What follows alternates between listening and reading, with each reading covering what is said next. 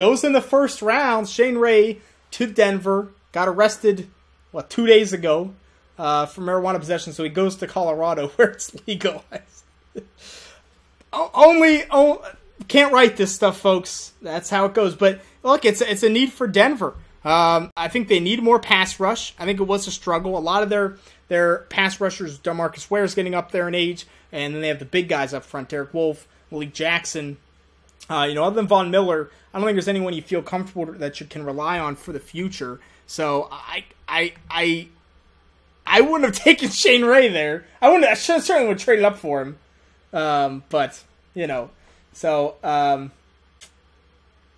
hey, there's your that issue is off the board. Now, he does also have a turf toe issue, so that's a bit of a question mark. And look, Shane Ray, he's explosive. He gets that first step off really good. Very explosive, great first step.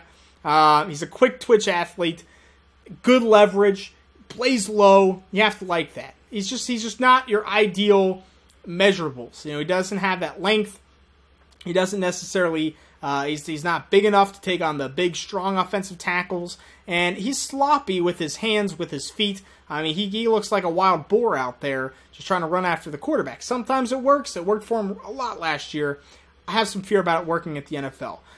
He's a good pass rusher. I don't think he's going to give you much against the run. I don't think Denver needs much against the run. I think they have that pretty well covered.